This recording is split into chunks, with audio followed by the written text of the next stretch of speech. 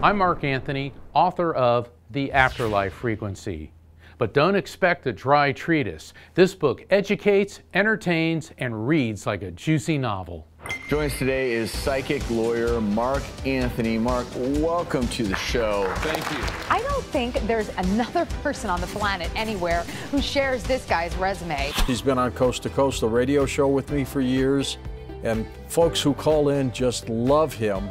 He's a psychic lawyer, but he's the real deal.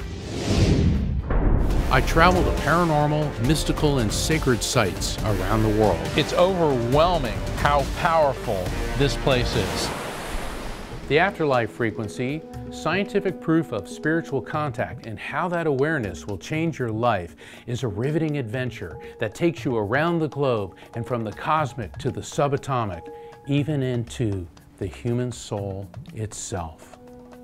I refer to our soul as the electromagnetic soul, because that's a 21st century term to describe who and what we really are, Sure. Which is pure consciousness that is eternal electromagnetic energy. When we die, we leave our physical bodies. Yes. But what happens when we die, in your opinion?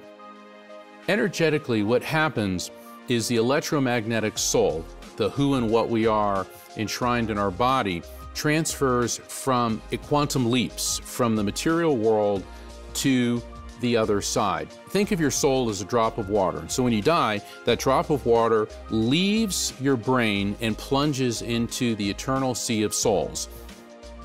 This book also provides hope in coping with grief, crime, murder, PTSD, and survivor's guilt.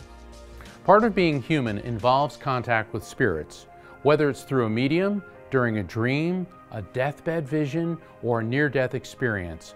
All these types of interdimensional communication occur when the energy of the human soul aligns with the afterlife frequency. The afterlife frequency teaches you my 4-step raft technique. Recognize spirit contact, accept it as real, feel it without fear, and trust the message. What a spirit does is they emit this energetic impulse, and within that are intelligent concepts. So the spirit's electromagnetic field interfaces with the electromagnetic field of my brain, and then that information gets converted into recognizable concepts based on my memories, feelings, and cultural associations. Over a century ago, Albert Einstein, Max Planck, and Werner Heisenberg discovered that everything is made of the same energy, a subatomic particle of electromagnetic force known as quantum. Energy is neither created nor destroyed, only transferred from one form to another. We are all energetic beings. Hence, the energy of life transcends physical death.